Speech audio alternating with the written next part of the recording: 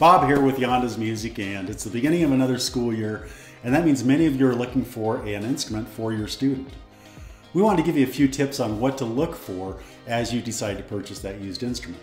Now, of course, we do have the Yandas Easy Rent program that allows you to get a quality instrument into the hand of your student at a very affordable price, but there are oftentimes good deals to be had on Facebook Marketplace, Craigslist, maybe a yard sale, or a hand-me-down from a relative. Here's what to look for.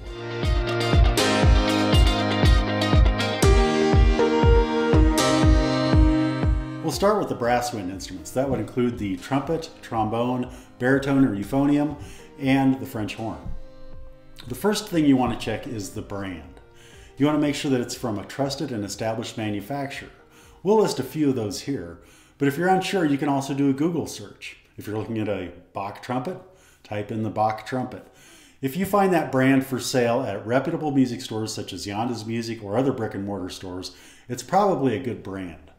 If the only place you find it is, say, the big online store or the online auction house or some of the import online stores, you probably want to avoid that brand.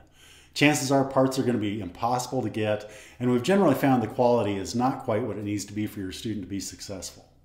I also want to address any of the brightly colored instruments you might find, such as the red trumpets and the blue trombones.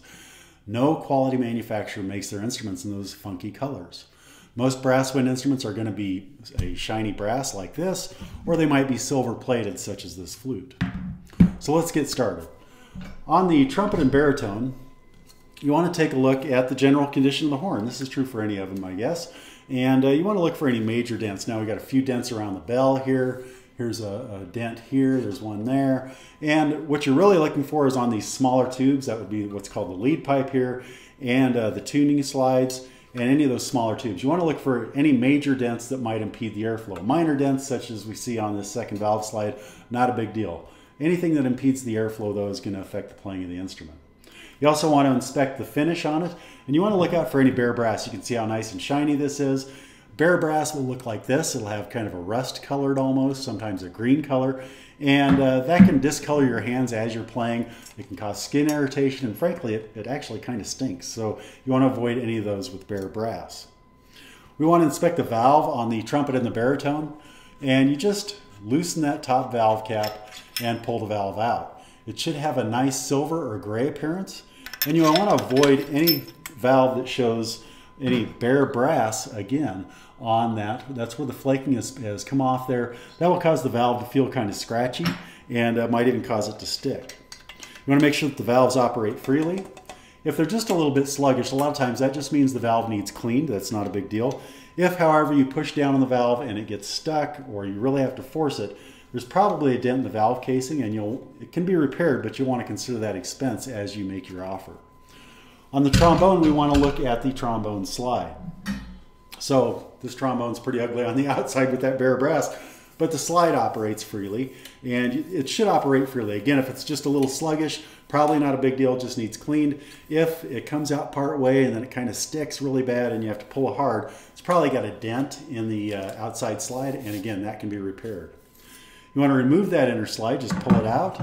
And you want to take a look at particularly at these last 6 or 8 inches. It should have a nice gray appearance like this, or silver, and you shouldn't see any of that bare brass, which would look like this again. Same as the valve, and you want to avoid that. Those can be replated, but it's a very expensive process and generally more expensive than what the instrument is worth. So there you go, a few tips on what to look for as you're considering the purchase of a used brass wind instrument. If you have any questions at all, give us a call, 308-234-1970.